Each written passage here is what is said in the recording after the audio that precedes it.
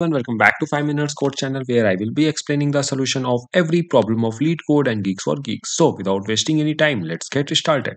Today's problem is longest valid parenthesis, which is marked as a hard level problem. Let's find out what we will be given into this problem and what we have to do. So we will be given one string s, and this string s will be consisting only two characters, that is the opening and closing parenthesis. Okay, so this string s can contain only two characters. First one is this opening parenthesis and second one is this closing parenthesis. So there can be various sequences of these, like opening, and then closing, then again opening, then again closing. So in this way there can be various combinations of these parenthesis. Okay, and what we have to do, we have to return the longest valid parenthesis. So before that, let's understand what is a valid parenthesis. Okay, all right.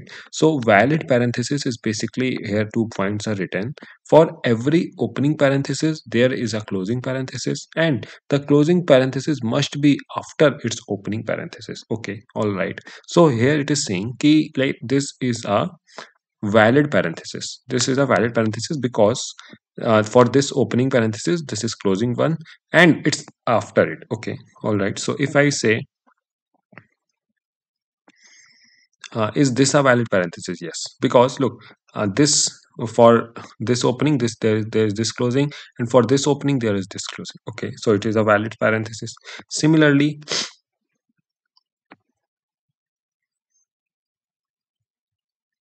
if I say something like this, so is this a valid parenthesis? No, because look, for this opening parenthesis this is the closing one, for this opening parenthesis this is the closing one, but for this opening parenthesis and this opening parenthesis there is no closing one, so this is not a valid parenthesis. Okay, all right. I hope you guys are getting what is a valid parenthesis, and I have also explained it in detail in one of my previous video which I made yesterday. So you can check it that out as well. Okay, all right. Now I think what is a valid parenthesis will be clear. So what we have to do, we have to return the longest valid parenthesis. Okay, so we have to tell the length of that substring um, which is valid. So longest valid parenthesis substring. Okay, all right. What does this mean? So if I take this example here, something like this is there.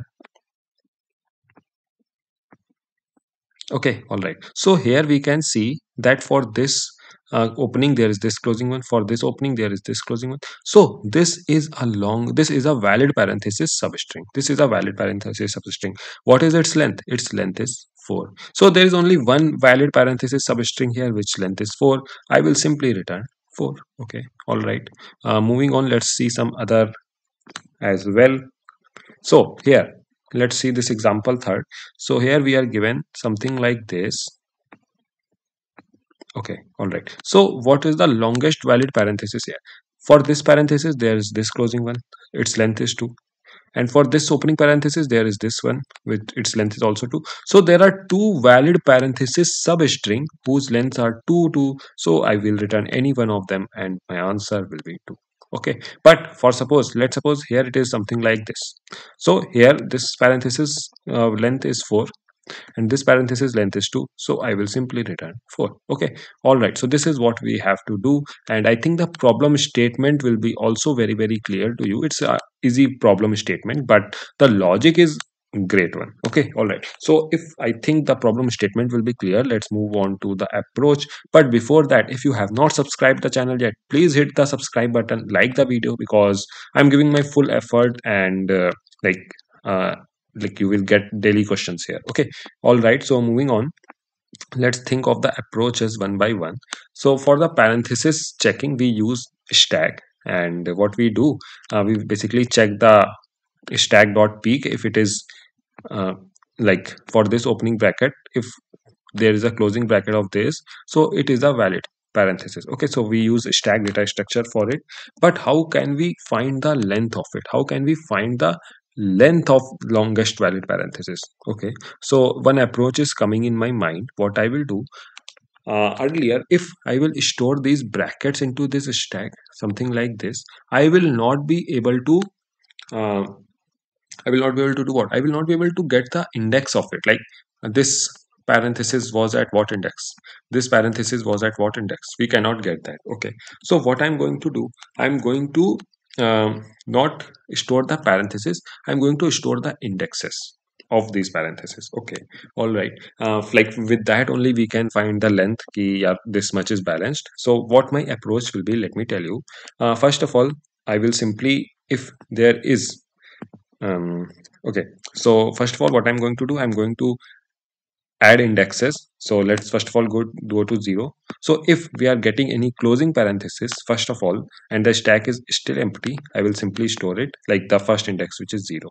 Okay, all right, it is stored. Okay, after that when I get the opening parenthesis, okay, let's add that index as well. So one index is added. After that I get a closing parenthesis. Okay, so look, when I get a closing parenthesis, I have, like, I will check in stack dot peak. Is stack dot peak a opening parenthesis? Yes, like one index is a opening parenthesis. Currently I am getting the closing parenthesis, so it is a valid one. So I will simply remove one from my stack. Okay, all right. Now again I get 3. So when I get 3, whenever there will be a opening parenthesis, I will simply add it. Okay, so I'm going to add it. Like third index I have added. Okay, after that again there is a closing parenthesis. Whenever there will be a closing parenthesis, I will check in my stack, is stack dot peak opening parenthesis? Yes, third index is a opening parenthesis, so remove that as well. Okay, after that again I get a opening parenthesis. So like whenever I will get opening parenthesis, no checking, simply add the index. So 5 index is added. Okay, all right, and that's done. Right, I have traversed the whole string. Okay, so now what I'm going to do, I am going to traverse 0 1 2 3 4 5. So what I'm going to do, I'm going to traverse this whole stack one by one, and currently, like, first value I get 5. After that the second value I get 0. It means, what does this mean? This means like the substring from index 1 to 4 is a valid one. Substring from index 1 to 4 is a valid one whose length is 4. Okay, and after that there is no valid, there is no more indexes, so I have got a length 4, which means it is a valid, because the indexes of valid substring will not be in the stack because I am removing them. Okay, all right, I think the intuition for this approach will be very, very clear to you. Now let's take one more example, a bit complex one, and again understand what we are going to do. Okay, but I think the intuition will be a bit clear. Okay, all right, so simply let's put this bracket, let's put this bracket, let's put this bracket. Okay, and let's put this bracket again, and let's put this bracket again, this bracket again, this bracket, and this bracket. Okay, so this is my sum substring. Okay, all right, let's add the indexes as well. 0 1 2 3 4 5 6 and 7. Okay, all right, now what I'm going to do, I'm going to simply use a stack. Let's open it, let's make a small one. Okay, this is my answer, which is currently 0, meaning there is no valid substring. Okay, all right, now first of all when I get a opening parenthesis, I will simply add it to my stack, that index. So 0 index is added. Okay, again I get a opening parenthesis. Whenever I will get a opening parenthesis, I will blindly add it. Okay, all right, again now at 2 index I get a closing parenthesis. I will check in stack, is stack dot peak opening parenthesis? Yes, it is, so pop it, pop that. Okay, all right, again when I get to 3, it is the opening parenthesis, blindly add third index. 4 is the opening parenthesis, blindly add. 5 is the opening parenthesis, blindly add.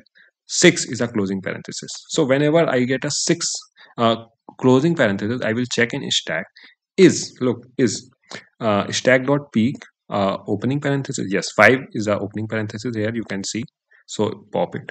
Moving on, 7. So whenever I get 7 closing parenthesis, I will check in stack dot peak is 4. 4 is the opening parenthesis. Okay, so pop it out. Okay, all right, and after that all the substrings are done. So we can see there are only two entries left in stack, which is 0 and 3. Okay, all right, now what we are going to do, so it means first of all there is a substring from index 1 to 2. 1, because look, 0 is there, 3 is there, so it means 1 to 2 there is a parenthesis, there is a substring which is valid, okay, of length 2. After that, there is one more substring from length 4 to from length 4 to stack dot length minus 1, because I'm using indexes. So from 4 to 7, whose length is 4, because look, from you will thinking what from where this 7 got. So there's 7 come from the string dot length minus 1. Okay, all right, so this is of length 4. 2 and 4, which one is maximum? 4. So I will simply return 4. It is the longest valid parenthesis. Okay, all right, I think the problem intuition and the approach will be crystal clear to you now, and we should move on to the code section. But before that, let's take one more simple example of this.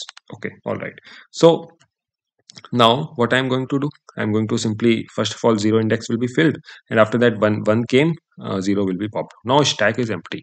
So how can I get key or which what is the longest valid parenthesis? Because if suppose this is my string, then also my stack will be empty, because after all this whole string is a valid parenthesis. Okay, so how I'm going to approach this? Very simple. At starting, I'm going to put -1. At first of all, when I will initialize my stack, I will put -1, and after that, what I'm going to do, when whole first, and after that, when whole of the string is traversed, my limit will be what? My limit will be this string dot length, which is currently 6. Okay, and after that, first of all, I will pop the stacks entries one by one. I get -1. So what will be my answer?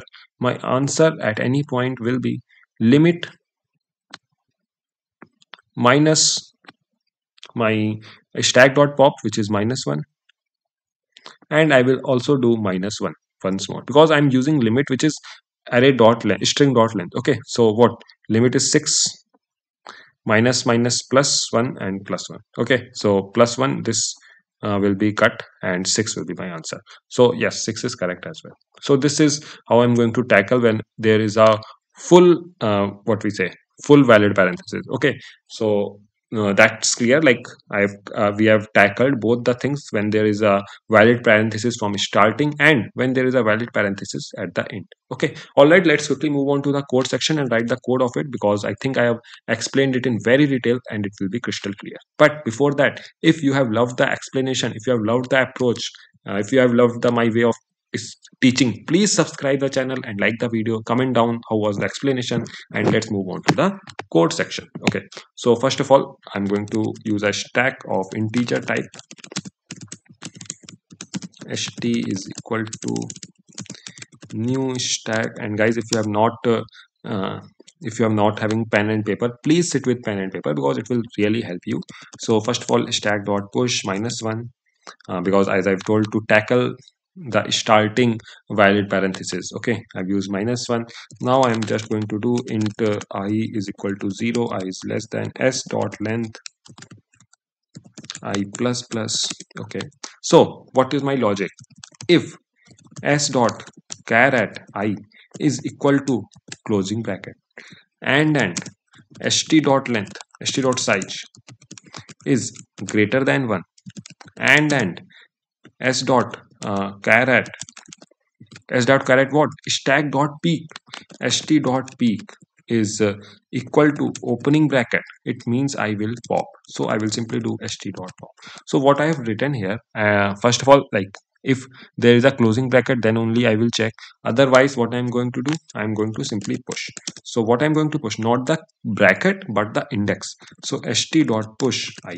Okay, so this is the second thing. But what I am doing here, look, first of all, this -1 is added by default. So stack dot length at that point should be greater than 1, first thing. And that peak, stack peak, look, so this is just a condition to check this condition. Okay, because if stack dot size is 1, so it will definitely be -1, and when I will do s dot char at -1, it will be out of bound, because like string I can iterate from 0, so it will be -1, it will be out of bound. So that's why I'm using this character here. And if stack dot peak is close opening bracket and this current is a closing bracket, I will pop out. Okay, all right, I have already explained it in detail. Now moving on, when I will come to 38 line, all the valid substrings, all the valid parenthesis substrings will be removed from the stack, and only invalid will an invalid parenthesis indexes will remain. So I can simply check. Okay, what I'm going to do, I'm going to use int limit is equal to s dot length. You can use any better as well. Answer is equal to 0. Okay, and now I'm going to do while not stack dot is empty. Simply pop them one by one. Okay, so let's suppose p is equal to st dot pop, and now I'm going to update my answer. If answer is equal to math dot max of current answer and the valid parenthesis is substring length I'm getting currently. So what I told, limit minus stack dot p stack like the index and -1. Okay, all right, so that is it. And after coming out of here, look, I have to update my limit as well. So my limit will be now p. Okay, and after that, coming here, I'm just going to do return answer. Okay, all right, why I'm doing this here, you can simply get that idea, because look, for this my stack will be like 0 will be there, and 1 2 3 4 5 will be there. Okay, so what will be my answer? Limit, which is for first time, limit will be s dot length. Okay, and so first of all, when 5 will be popped out, my answer will be what? Limit, which is 6, like the s dot length, which is currently 6, minus p stack dot pop 5 -1 0. So it means, first of all, when 5 will be popped out, there is no valid parenthesis length. Okay. After that, my limit will be updated. My limit is now 5. Okay, so limit is now 5. After that, when stack is popped out, p is 0.